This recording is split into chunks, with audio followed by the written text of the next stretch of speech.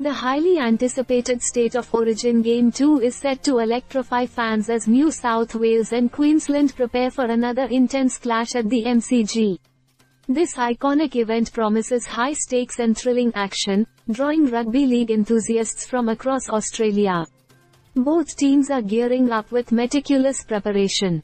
Queensland, buoyed by their Game 1 victory, looks to extend their lead and clinch the series, while New South Wales aims to bounce back with a vengeance.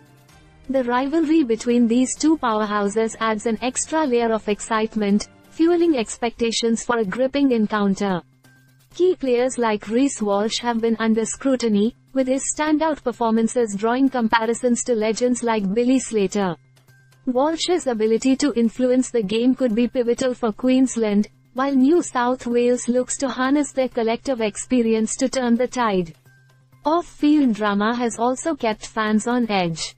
Controversies surrounding team selections and strategic decisions have dominated headlines, adding intrigue to an already charged atmosphere. The decision-making process, including the appointment of key personnel, continues to be a point of discussion among pundits and fans alike. The venue itself, the iconic Melbourne Cricket Ground, sets the stage for a record-breaking attendance, underscoring the event's significance in the NRL calendar. With fans eagerly anticipating the spectacle, all eyes will be on the players as they step onto the field.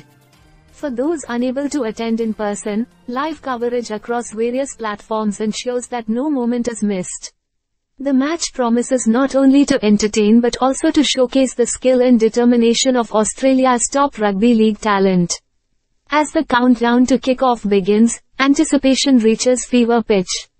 The outcome of Game 2 could potentially determine the series' trajectory, making every play and decision crucial. With so much at stake, the intensity and drama of State of Origin continue to captivate audiences year after year.